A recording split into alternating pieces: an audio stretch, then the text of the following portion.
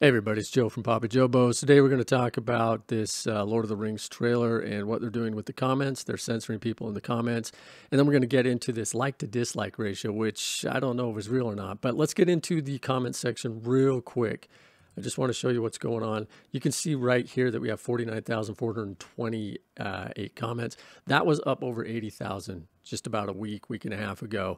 And now it's all the way down to that. Why are they censoring it? I don't know why they're censoring it, because people can see how badly this thing is being ratioed. Look at this, 110,000 likes, probably all from the OneRing.net, and 1.2 million dislikes. Now, a couple days ago, that was at 1.8 million. The question is this real or not? We know that it was definitely at around 170,000 before this happened. The question is, was YouTube helping them stifle their dislikes? Was Amazon talking to them saying, hey, why don't you guys get rid of some of those dislikes for us so that it doesn't look so bad? I don't know. It could be a glitch.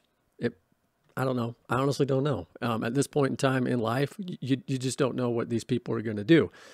I would like to think that's 100% real because of how faithful and how awesome real Tolkien fans are.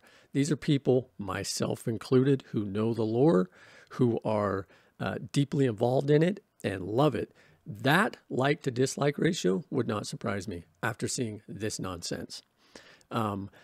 This is a company, Amazon, that got rid of Tom Shippey, one of the premier Tolkien scholars, and the split was not amicable, is what Tom Shippey said. He got fired. That's what it means. And you know who they replaced him with? They replaced him with an activist, somebody who wants to shove their cultural Marxist propaganda into this bullcrap.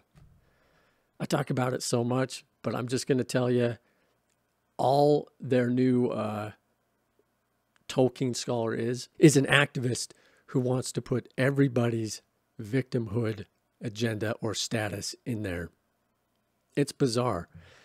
Please, someone from Amazon, go read about Gramsci-style communism. If you've read it and you believe in it and you're doing this, you guys are going down, honestly, a horrible and evil path.